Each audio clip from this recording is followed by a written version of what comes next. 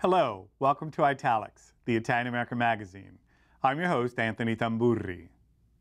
First on this edition of Italics, we'll take you to the National Organization of Italian-American Women's Spring Gala at the Pierre Hotel in New York City.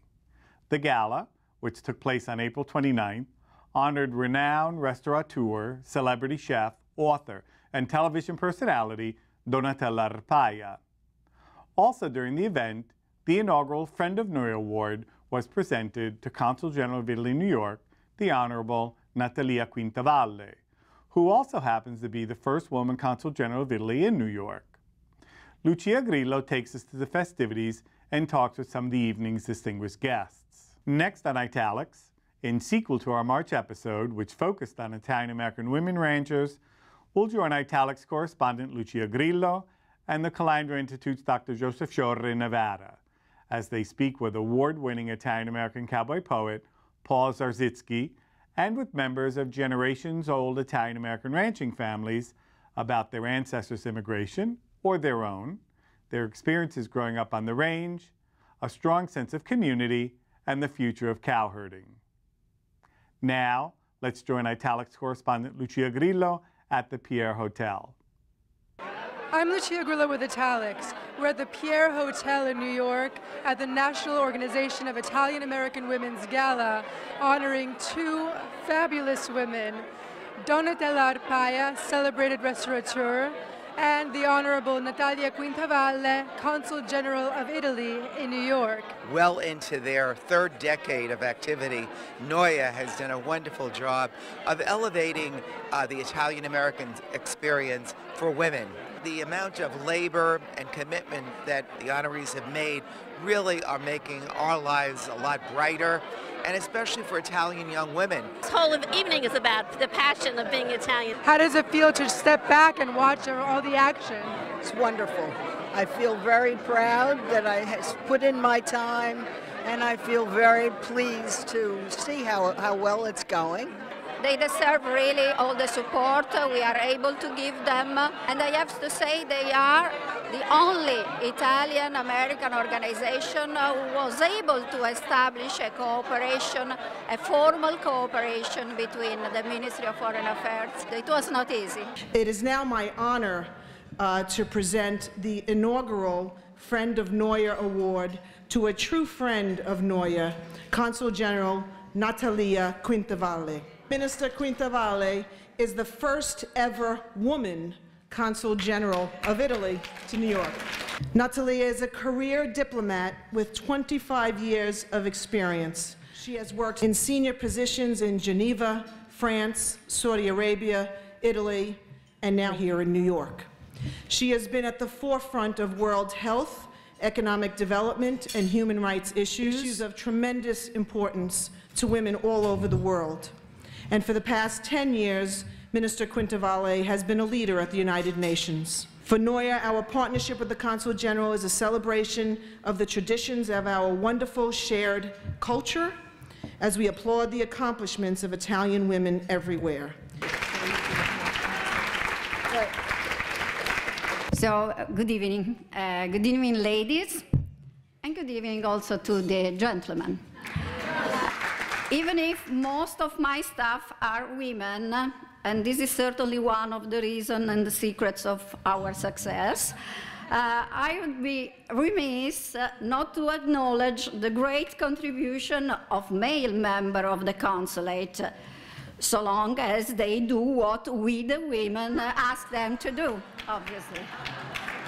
Shortly after my arrival, I met Eileen Riotto-Sirey, who became my guide into the Italian-American world through the vision and experience of an Italian-American woman. She told me, without self-pity, about the double discrimination of being an immigrant and being a woman in a male-oriented and male-dominated world such as Italian-America. But she also told me about the strength, skills and determination of Italian-American women to make it possible to have a good life in the United States for them and their families.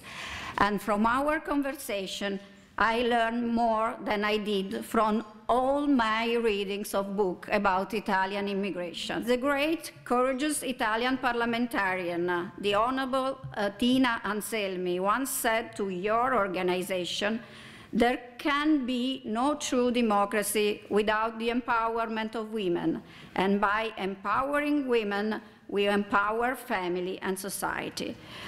To achieve the greater good, women need to work not only across the aisle, a phenomenon all too lacking in contemporary political life, but also across the oceans.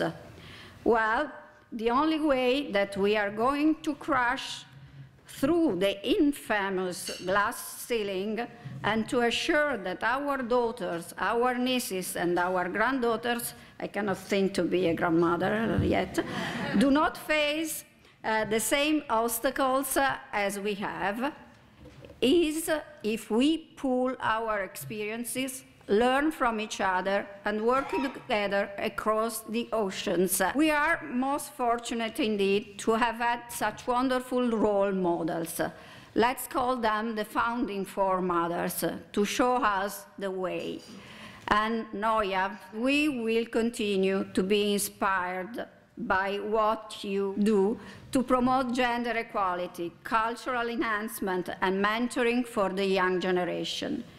In accepting this honor, I thus pledge my continued support to NOIAW, my embrace of our vocation, of your vocation, and my shared belief in the values you promote. As a restaurateur, chef, author, and television personality, Donatella Arpaia promotes the image of Italian-American women. By focusing on Italian food, she has continued to remind people about the importance of Italian culture. At the young age of 24, she opened her first restaurant, Bellini.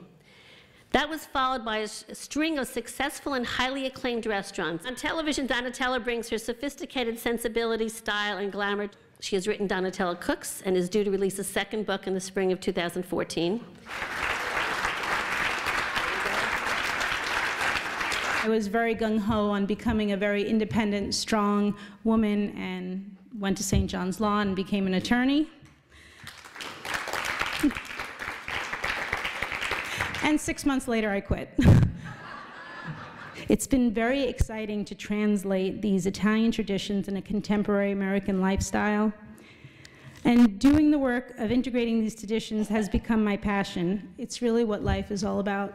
Whenever I meet successful women, I can always spot the Italian-American woman. She's often extremely warm, very formidable, authentic, direct, intelligent, and talented.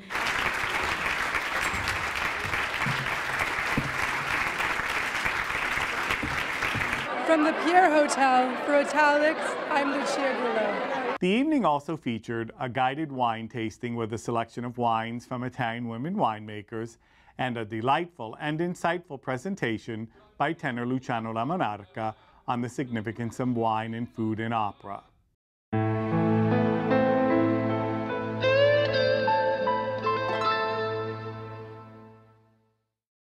Next, we'll go to Lucia Grillo and Joseph Sciorra in Nevada. In its 29th year, the National Cowboy Poetry Gathering in Elko, Nevada, features cowboys from around the world. This year, Italian buckaroos were highlighted, bringing to the fore local Italian-American ranchers who shared their family histories, stories of immigration and community, and recounted growing up on the range and what it's like to be an Italian on the range.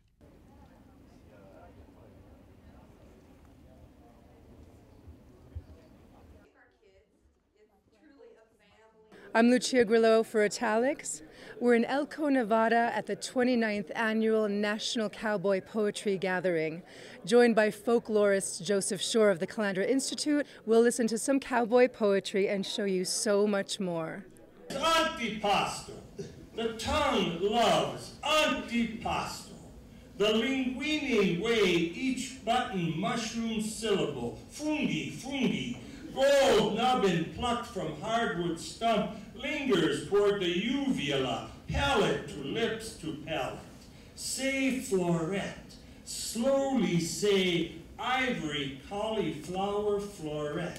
miniature sweet pickle, red bell pepper, chickpea, say celery heart, albacore fillet, pearl onion, and say ebony olive, that favorite we fought over as kids. Only the grade A make mom's cut to this concertino of sauce, tomato, virgin olive oil, herbs, put up in pints, the red-orange pantry rose, say antipasto, pass the antipasto, thrill the inner ear to this bell free of syllables, church bell meals, festive enough for triple table leaves, for old country crystal, chiming Chianti salutes, to family, to mom, good health, for antipasto. Mangia. My mother was conceived in Italy, way up north, Trejovo, little mountain village, I believe on the Austrian border, and she came over to America on a steamship, St. Paul, in utero, and they went directly to Hurley, Wisconsin, because the iron ore mines were in full swing, and the Italians were hard workers and had some experience in the old country. But some of my fondest moments were spent with my noni. I was a little boy. I'd just go right next door, and I'd sit on the wood box, and I'd say, "Noni, mi vuoi pane caffè?" And she'd pour me a scudella, half full of coffee, must have been about 3 cups of coffee in there. And then she'd take the top off the milk and leave the cream up there and pour that cream in there, put some sugar. She'd cut off a chunk of Italian bread hard, and I'd dunk it in that coffee till it got soft, and I ate it. But che bella mi Paolo, because she was a peasant, you know, and I didn't ask for meat or anything expensive that she couldn't afford. I left the Midwest to study poetry at the University of Montana. Wasn't within a year I was getting on bucking horses, and at the same time I was writing poetry, and so they became my two passions, kind of hand in hand. Rodeo and poetry, writing and riding. Well, I came here in '87. I was a little nervous. I knew I was going to be bringing a very foreign poetic form to the listeners' ears, but the subject matter was such that, you know, bucking horses and escorting Grammy to the potluck Rocky Mountain oyster feed at Bowman's Corner. You know, another poem about food, Western food. The audiences kind of were perplexed, but they couldn't help but I think appreciate that Italian charisma in between the lines.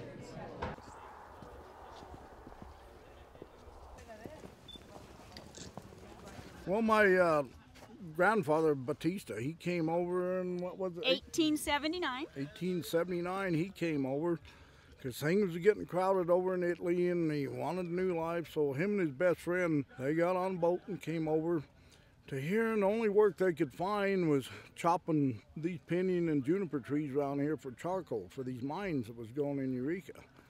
And they did that for quite a few years, and then he finally said, "There's no good women around here." He said, "I want a good woman. I want to get married and settle down and start my dream, start a ranch or some property." So Balsamina come to America.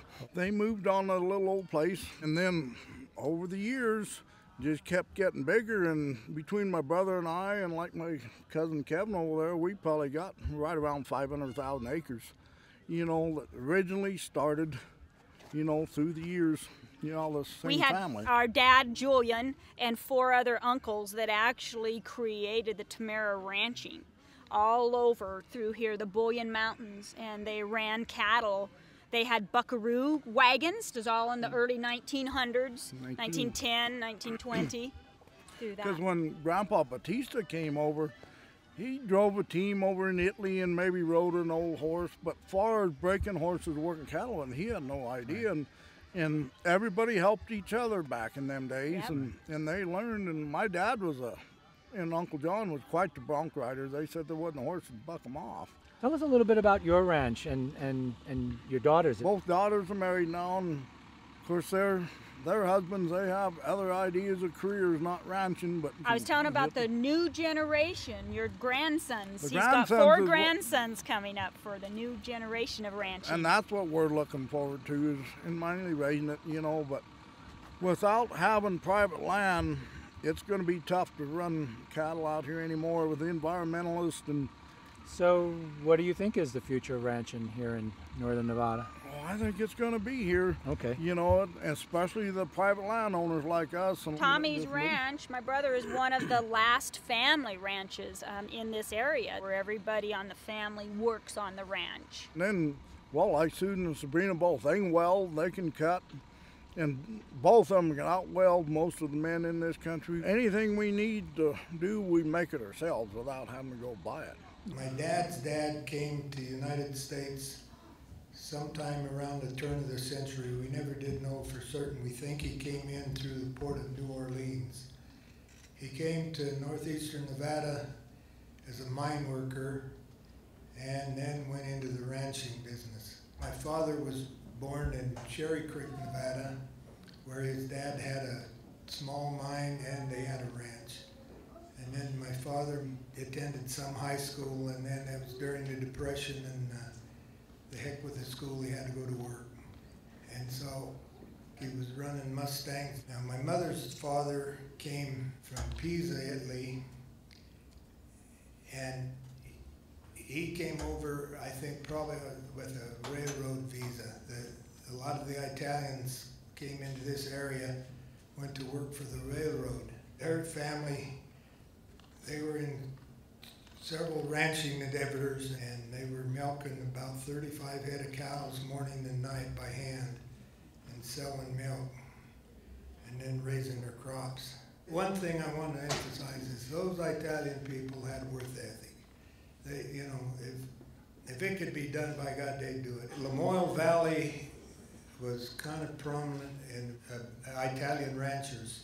They used to have a train would come through Lamoille and bring grapes, and everybody'd have to come to town when the grapes came in from California and get the grapes they wanted for their wine. On Sundays, these guys, a lot of them would gather, and somebody'd bring their wine that day and say, well, we're going to have my wine with dinner today, and is my wine better than yours, or is yours better than mine? Yours is too sour, I don't like it.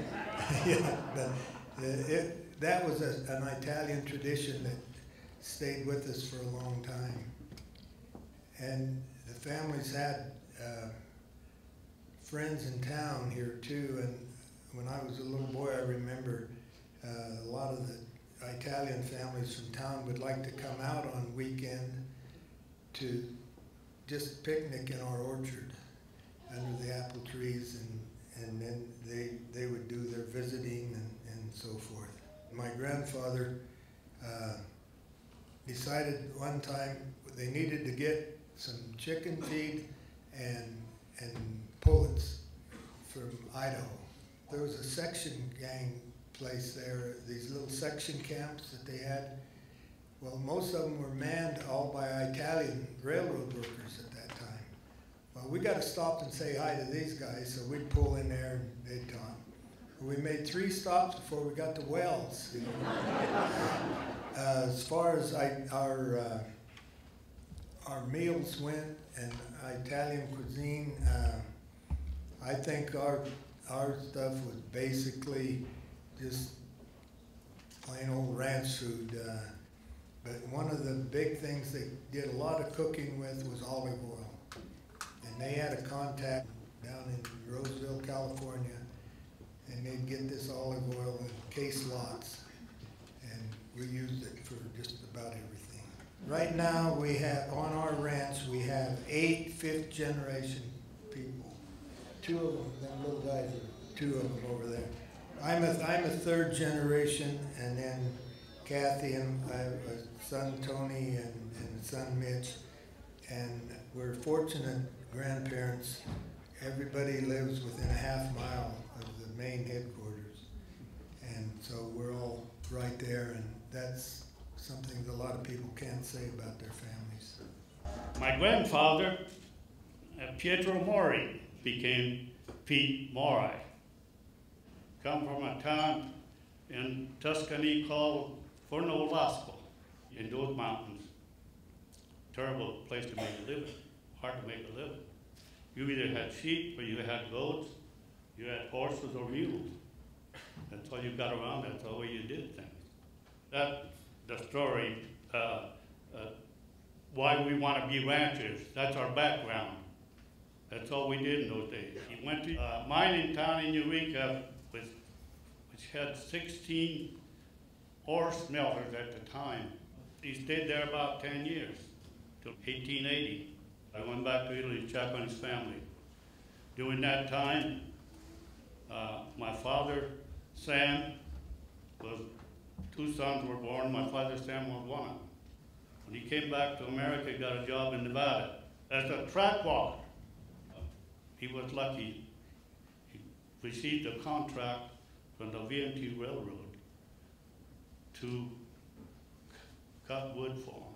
The Morai crew then moved to Fallon, the Easter farm, and there they raised vegetables. They would load all these vegetables on freight wagons. They got to the mines. Mines were glad to have all the produce they could get. But they told him, hey, is there any way that you can bring some meat to us? They sure did. And now you know, Morai meat and LaHunt Valley meat is still Morai meat in Fallon today. In 1909, my grandfather was able to send for some of his family. My father, Sam, was one of them. My father became prosperous. He was one of the best farmers, one of the best land levelers known in Churchill County at the time. By 1920, Sam returned to Italy, and he married Yolanda Morini of Forno Velasco, the same town we came from.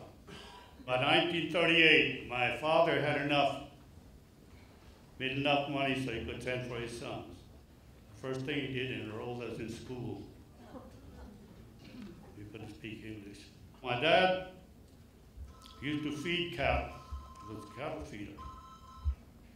And he's surrounded by cowboys. See, he was the cook. He would cook for them. They liked him a lot, and they loved his cooking. So that's when we got there. These cowboys were all around the place, and they were old and worn out. And the only time that they looked kind of happy when they came over to visit my dad. He had a place for them, a run porch in the back where he had benches for them. They sit there and they would reminisce old time. These, reason I feel sorry for them now, you know, they were real good people. The people that opened the West. These are the ones that I'm talking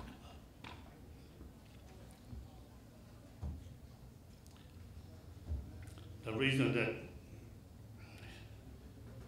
I get this way about them is I get emotional. They go so good to me. They taught me about cows, they taught me about horses. They showed me how to do it. They showed me how to keep from getting killed, which we could have. I've had a lot of great people that had a big influence on my life. Not rich people, I mean, really good people. And by the way, none of them were Italian.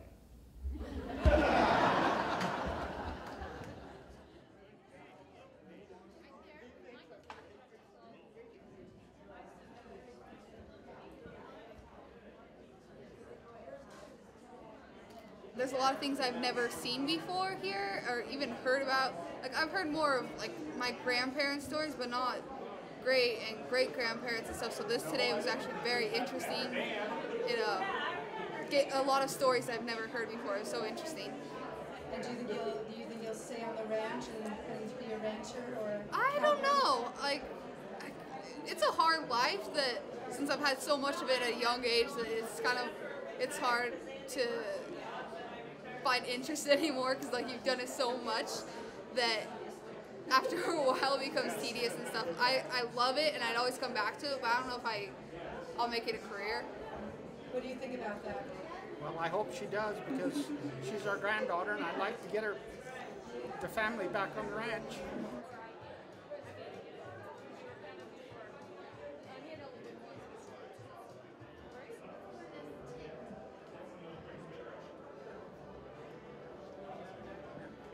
From Elko, Nevada, I'm Lucia Grillo.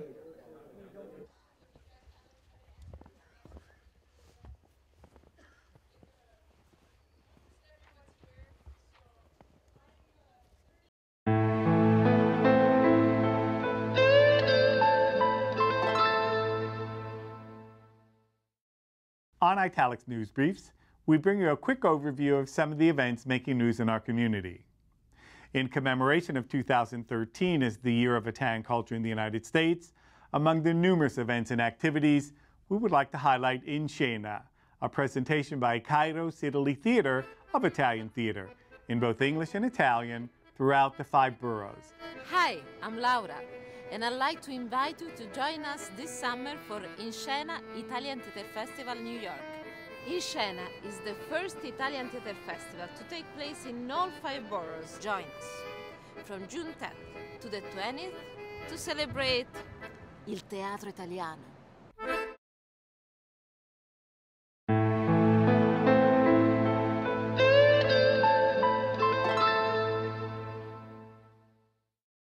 Well, that's it for this episode. And now, in a belated Mother's Day tribute, we leave you with a poem by Paul Zarzyski, dedicated to his beloved Italian-American mother. Recipient of the Governor's Arts Award for Literature, poet, and bareback bronc writer, Paul has been a featured performer at the Elko Cowboy Poetry Gathering for the past 26 years. He has toured Australia and England and has recited extensively, including at the Library of Congress and the Kennedy Center Millennium Stage, as well as with the Reno Philharmonic Orchestra. He was also featured in 1999 on Garrison Keillor's historic radio program, A Prairie Home Companion. Here's award-winning poet Paul Zarzyski with Buon Compleanno phone call to Mom. Happy birthday. Again, thanks for watching. For Italics, I'm Anthony Tamburri. Arrivederci alla prossima puntata.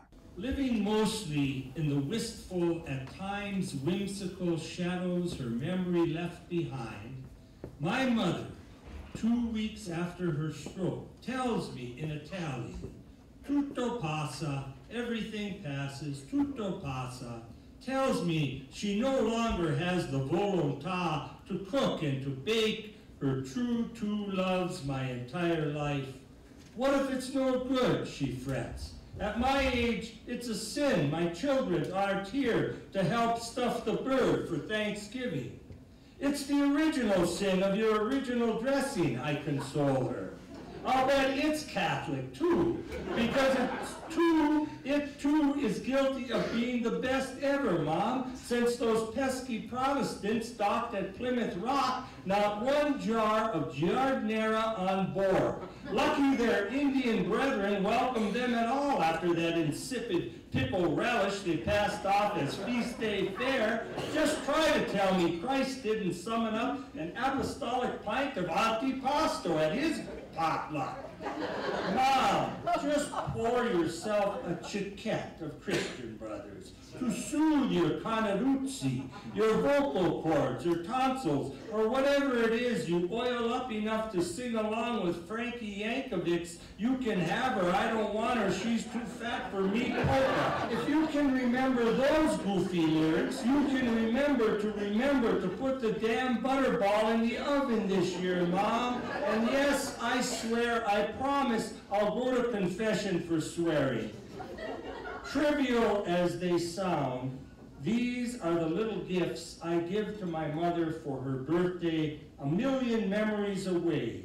Silly laughs, feeble promises, and gift wrapped in the plain white paper of this free verse poem, so alien to her canzonetta ear. A few old country words I conjure up from childhood, Mom's heyday.